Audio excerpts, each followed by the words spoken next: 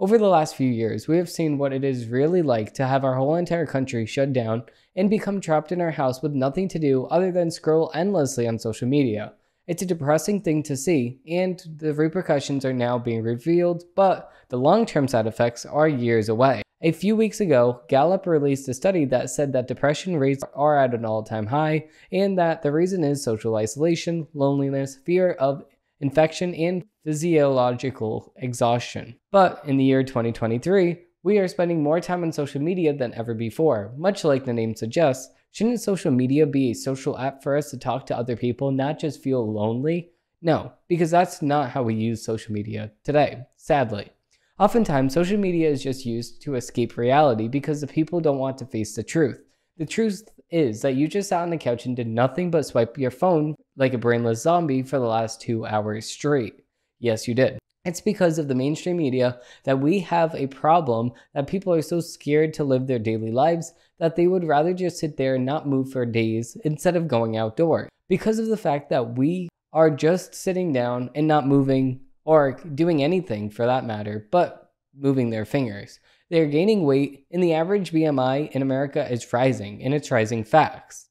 If we look at the average BMI in the years 1850 to 1879, it was just under 20.0, but now it's around 30. We don't need a study to show us that obviously what we are doing isn't working. It's making the problem worse. Not only the problem of depression, but also the problem of obesity. These two things are not exclusive. Having more screens in our house isn't the solution. Rather, having a house full of no screens is the solution, along with a couple of other things. The real reason why people are feeling depressed more than ever before is the fact that fewer people believe in God and Jesus. Instead, they would rather just dance with the devil, figuratively, but sometimes literally, in the aspect of Sam Smith. There is a few reasons why people are feeling sad. Yes, obesity is one of them, but the main reason is because of social media.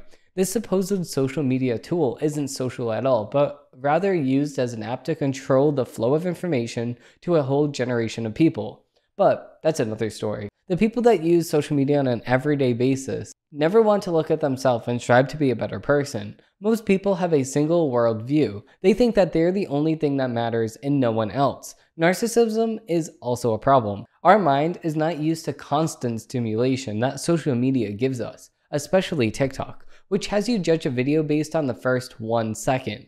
This makes you think that you are the king of the world because you are not just an average person doing the same things as everyone else in America, but the problem doesn't just start there and end at social media. But the problem is bigger than just that. Every hour that most people are awake, they spend in front of screen.